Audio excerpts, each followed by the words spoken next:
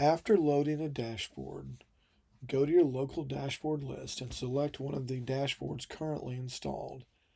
We will start by selecting the Compliance Summary dashboard.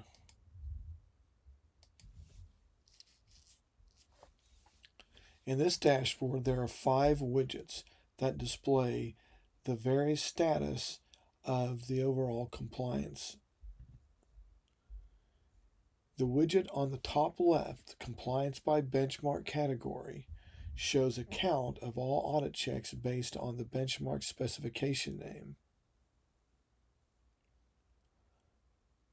When clicking on a cell, the findings page is displayed and an advanced filter is populated.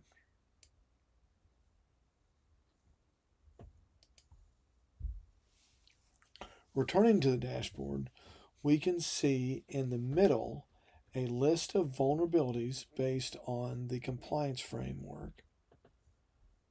To the far right, you will see a list of plugins used to collect audit content.